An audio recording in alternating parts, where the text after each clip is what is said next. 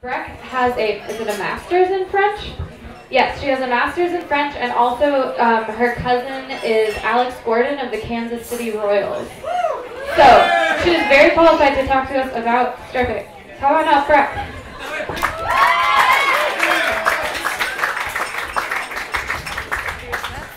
First of all, Alex Gordon's not actually my cousin, but my last name is Gordon and I'm from Kansas, so I spent the whole road series getting free drinks by telling people that.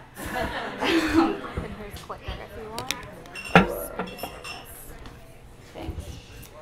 So, stripping is very on vogue right now.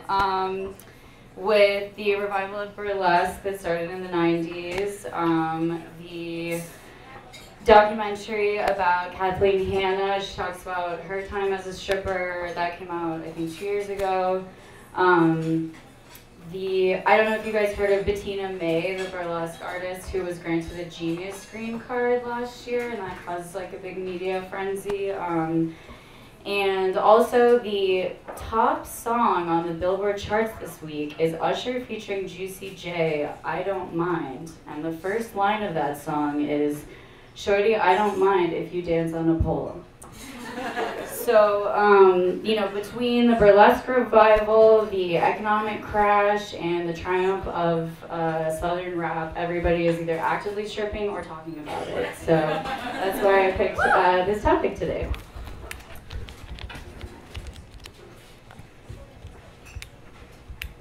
So, Vice sent last year a boring English girl to one of the most notorious strip clubs in the country, Diamonds of Atlanta.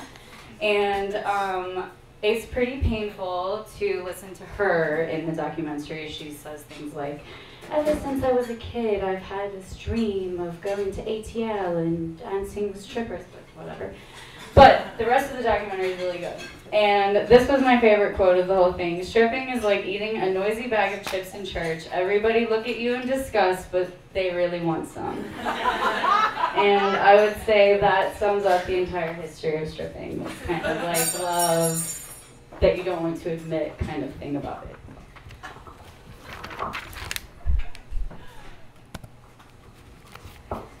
So,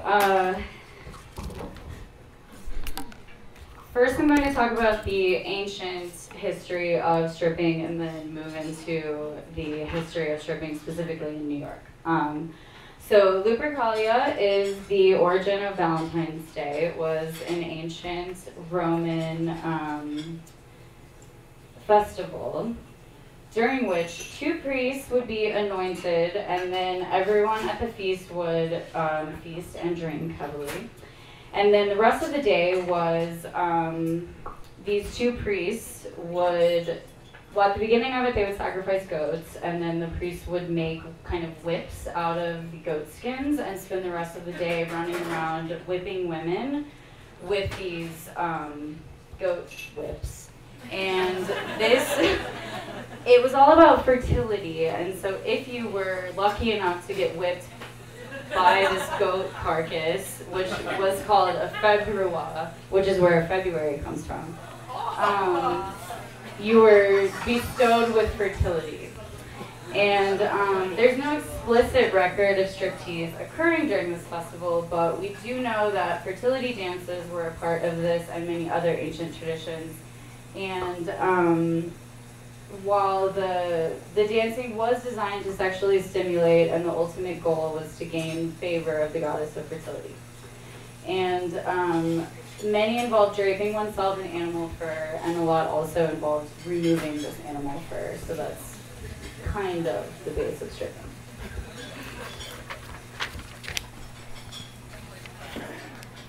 And moving on to the next Roman myth, the origin of May Day, Floralia. It is held in honor of Flora, the goddess of flowers and gardens, and it is the origin of May Day, like I said, and it's, again, related to fertility. And when it was introduced to Rome, it became characterized by, like, totally wild partying. Woo. So this is a painting of this festival, And goats and hares, which are highly sexed animals, were let loose on the last day of the festival. You can see them running around. And the celebration involved lewd games, dances, dramatic productions, including courtesans performing mimes in the nude, as you can see here. And by the time of Julius Caesar, striptease shows were being staged on theaters in the city. Now, another myth, this is Babylonian mythology, is the story of Ishtar. And a lot of people cite the myth of her descent into the underworld in search of her boyfriend as the first instance of stripping. So in this myth, Ishtar approaches the gates of the underworld and demands to be let in. She says, "If thou openest not the gate to let me enter, I will break the door, I will wrench the lock, I will smash the doorposts, I will force the doors, I will bring up the dead to eat the living, and the dead will outnumber the living." She is really serious about finding her boyfriend. And, whoops. So the gatekeeper hurries to tell, hold on, failing with these notes on the screen. I'm a Luddite here with my papers. So the gatekeeper hurries to tell Ereshkigal, who's the queen of the underworld, about Ishtar freaking out at the gate. And Ereshkigal says to tell her that she can enter, but only in accordance with the rules. And the rules happen to be that she has to remove an article of clothing at each gate. So by the time she gets to the end, which is the 7th gate, she's naked. So when she gets to the end and she's naked, she's just totally pissed off, and she throws herself on Ereshkigal and starts fighting her. And Ereshkigal orders her servant, Namtar, to imprison Ishtar and unleash 60 diseases on her. Terrible. So meanwhile, all sexual activity had ceased on the earth. When Ishtar descended into the underworld, everyone on earth couldn't have sex anymore because she was the goddess of love. And Ea, who essentially was like king of the gods, there were a few gods that kind of ruled over all the other gods. It was like a parliament kind of thing. But he was like the creator of life, so he was kind of like the main guy. And he caught wind of the situation being that no one could have sex. And he created an intersex being named Azgushu Namir to send to the underworld to demand a bunch of stuff from Ereshkigal, notably the water of life. So she obviously doesn't want to give it over, but has to because the demand came from Ea. So she hands it over, and Azgushu Namir uses the water of life on Ishtar and brings her back to life because she was dead because she had 60 diseases. And so she comes back to life, goes back through all the 7 gates, comes out on Earth fully dressed, and then everyone can start having sex again. So, yes, hooray. Also keep in mind this is like ancient Babylon, not biblical Babylon. But my next story is from the Bible. It's okay, I didn't need that. So the biblical origins of stripping come from the story of Salome, who's actually not ever named in the Bible. She's just referred to as the daughter of Herodias. But she danced before her stepfather, Herod, at his birthday party. Which, here's the Bible quote. "On Herod's birthday, the daughter of Herodias danced for the guests and pleased Herod so much that he promised with an oath to give her whatever she wanted. And what did she want? She wanted the head of John the Baptist on a platter." So that is why John the Baptist was killed. And the reason that the family hated John the Baptist so much is because he spoke out openly against the marriage between Herod and Herodias because it was against Jewish law. There was a messy divorce involved. Whatever. Whole other thing. Anyway, so people cite this story as the origin of stripping, but there's no explicit reference to the dance being sexual in nature or revolving around the removal of clothes. But the reason that people think this is because of Oscar Wilde's 1891 play Salome, in which he gives the stage direction that Salome performs the dance of the 7 veils, which here she's performing the dance. This is a painting by Georges Rocheclose. Anyway, so the concept is believed to be derived from basically just the kind of general Orientalism that was popular in Europe and America at the time. So then in 1905, Richard Strauss debuted his opera Salome, which was based on the Oscar Wilde play, which was based on the Book of Matthew. And so she very explicitly performs this dance of the 7 veils, in which she does remove the veils one by one, and at the end she's nude in front of Herod. And that's when she demands the head of John the Baptist as payment. And upon receiving it, she declares her love for John the Baptist and kisses the severed head.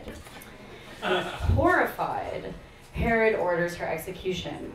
So this opera is, in a way, the culmination of all of these myths, but a lot darker also.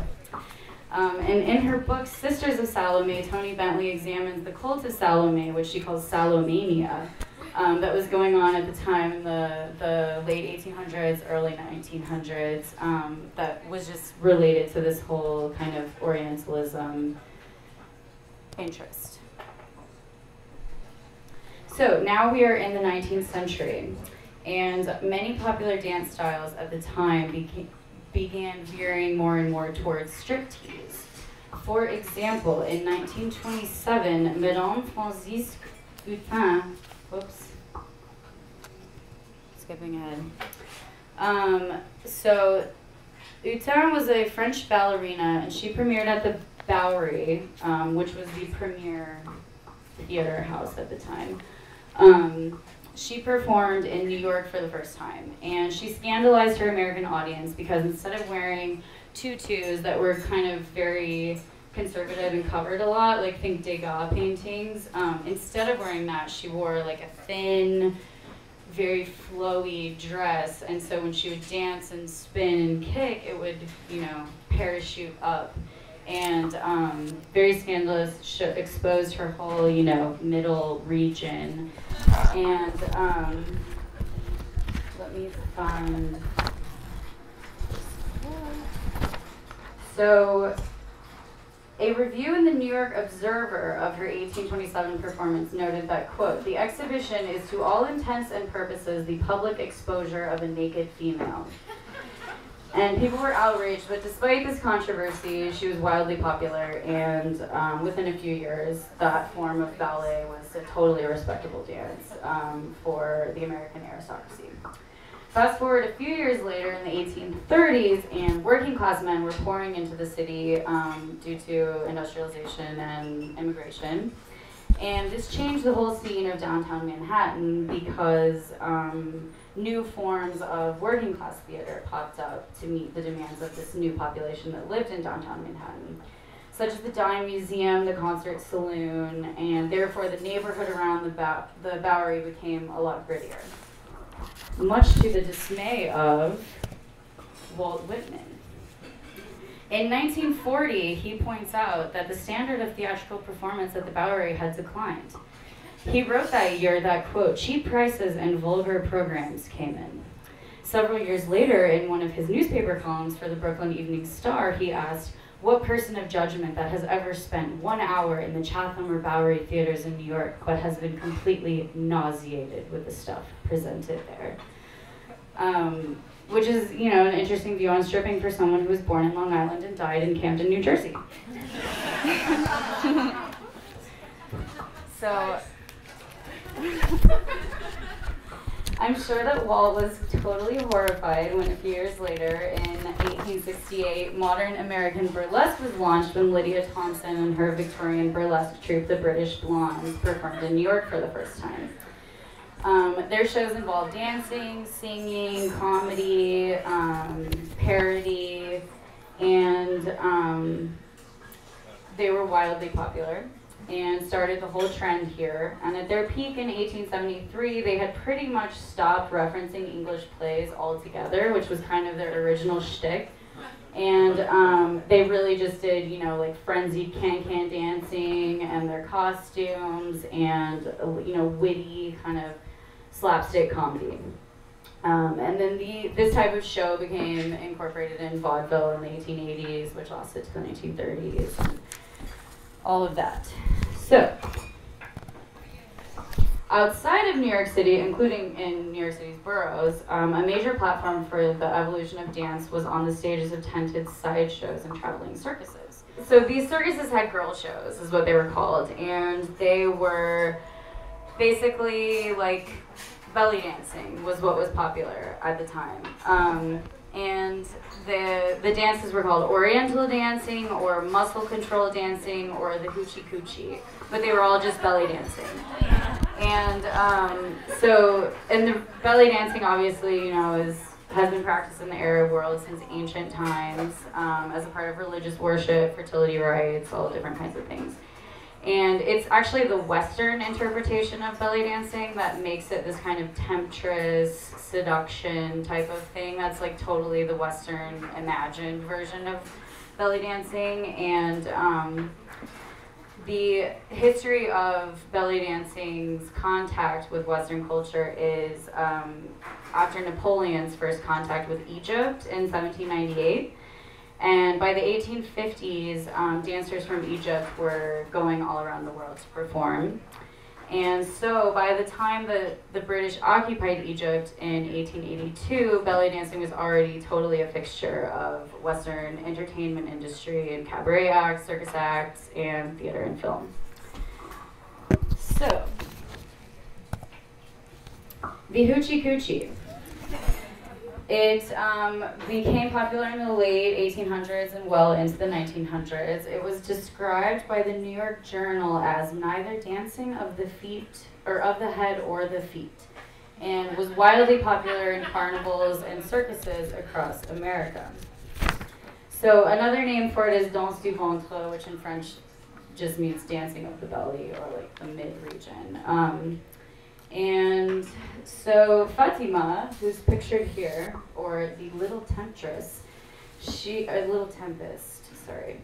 She was a very famous hoochie coochie dancer, and like a lot of those dancers at the time, she was allegedly Gawazi, which is an Egyptian race of traveling dancer that became popular among Western audiences.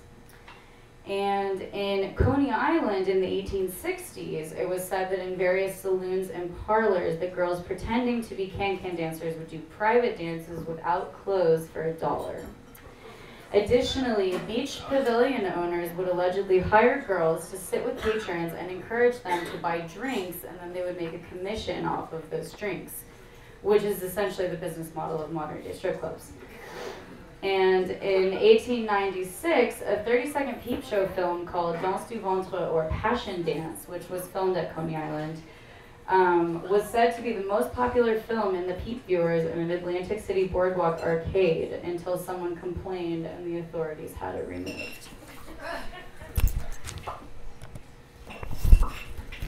So, in the early 1900s, carnivals continued to increase in popularity and number. These often, you know, had this oriental theme, and they would claim that they were historical. They would be called things like oriental theaters, Turkish villages, or living picture shows. And when the operators of these were faced with criticism for lewdness, they would claim that the dances were, quote, merely historical presentations of the Eastern cultures, giving them educational value. So burlesque, theater, and carnivals continued to thrive into the 20s, while jazz was added to the mix. And the 20s saw a major cultural shift in America as leisure and individuality really gained a lot of value in the American conscience. And they shifted from an obsession with duty to an interest in, you know, desire and individuality. And the entertainment industry reflected these changes. For example, the Charleston and the shimmy evolved from the hoochie coochie and became the most popular dances of the time, not merely among performers, but among average people as well. And the carnival and circus dance performers had incorporated the tent poles into their routines, giving birth to pole dancing. They would call it the dance pole, which became pole dancing. And that eventually moved indoors. Burlesque theaters were opening rapidly in cities, and by the 30s, there were even burlesque theaters operating on Broadway. For example, the Republic Theater, which was opened in 1931 by the Minsky brothers, which brought burlesque to a black tie audience for the first time. The theaters had already existed all around the city. The Minsky brothers owned, I think, over like 15 of them. For example, the Little Apollo Theater on 125th Street. And this one was run by Morton, who was the youngest Minsky brother. And he gave his sketches titles like Julius Teaser and Panties Inferno, which is testament of, you know, the tendency of burlesque to sprinkle the performances with high culture and also kind of the general tone of parody in a lot of these performances. And it's actually at a Minsky show that the term striptease was first coined by reviewers who were in the audience. In 1937, Mayor LaGuardia put the Minsky brothers out of business for, quote, corrupting the morals of the city. And Morton Minsky, in a 1981 opinion piece in the New York Times, writes that he believes that LaGuardia, quote, did this not because of any ethical standards, but to gain votes for re-election through a sensational tactic, which kind of sounds like Giuliani in Times Square. So, meanwhile, burlesque lingered on in other parts of the country and abroad, but within a few decades had become virtually obsolete. So now we're in the 1940s.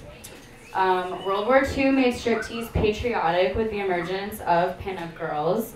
Hollywood had fully embraced the aesthetics of striptease, and sexuality is pretty blatant in pop culture. And film was taking over for live performance at the time. In the 50s, adult movie houses replaced burlesque theaters, which is when burlesque kind of died for a while. And men's magazines like Playboy made images of nude women widely accessible.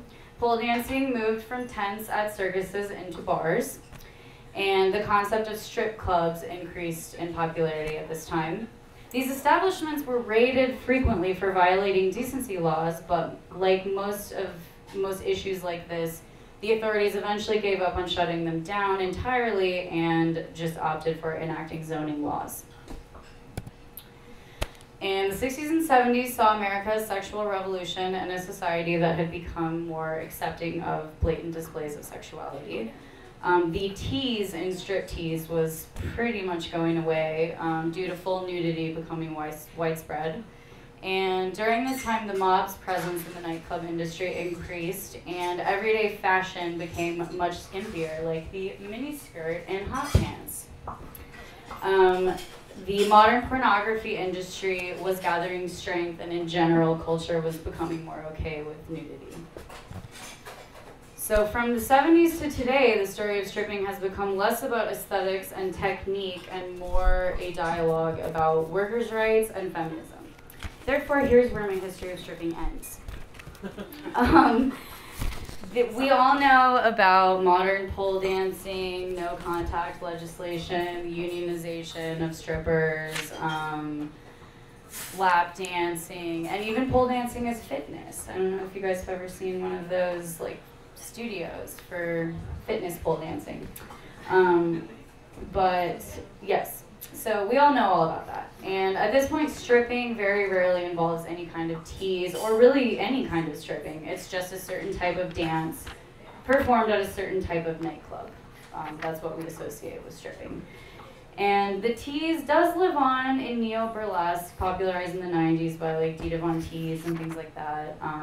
But for the most part, the culture around stripping is, you know, what we all think of in these pictures. And so since the beginning of time, people have had not a love-hate relationship with stripping. I would call it like a love-anxiety relationship with stripping. and you know, with dance in general and with displays of sexuality in general. And so you put the two together, you've got stripping, which today is a $75 billion global industry. And in the United States alone, the annual revenue of strip clubs is over $3 billion. So I guess it's safe to say that love beat out anxiety on this one. So I'll leave you with one final fact. In case you were wondering, the 6 largest US markets for strip clubs are Dallas, Houston, Atlanta, the Miami-Fort Lauderdale area, Orlando, Las Vegas, and Los Angeles. So plan your next vacation accordingly.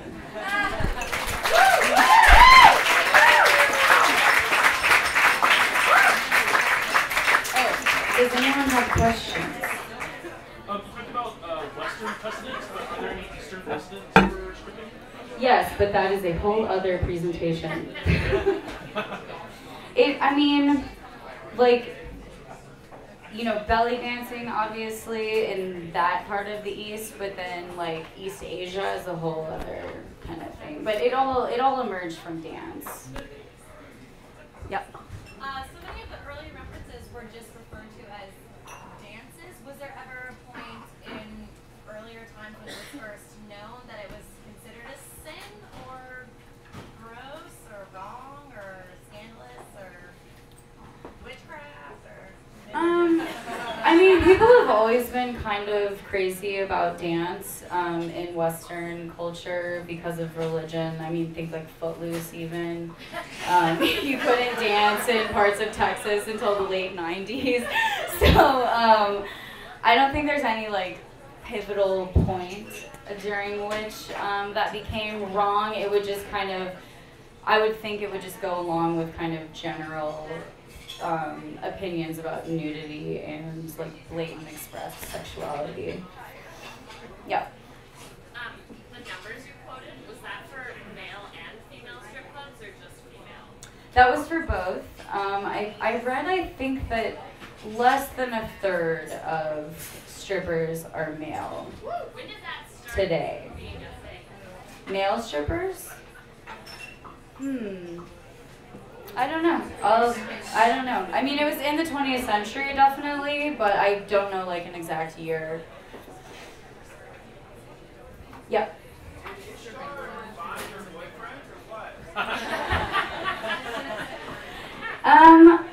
Not in the underworld. No, he wasn't down there. She went through all of that, and he wasn't there. So, did he want to be found? Is the real question here. Okay, thanks everyone. Here for Breck.